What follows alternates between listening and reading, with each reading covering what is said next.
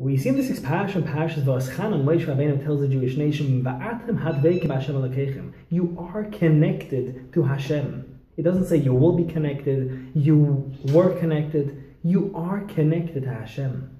And why? Because Chaim Kulchem Hayom. Because you all live for today. Today is our day we got to work on. Who cares what happened yesterday? And we don't have to focus what's going to happen tomorrow. Today's our day we got to work on.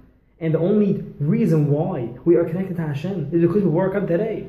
We live for today. That's why we are connected to Hashem. And by the way, the gematria of is the same gematria of Sim Shalom Toiva Uvracha, which means Hashem will give peace, good, and blessings. When? When we live for today.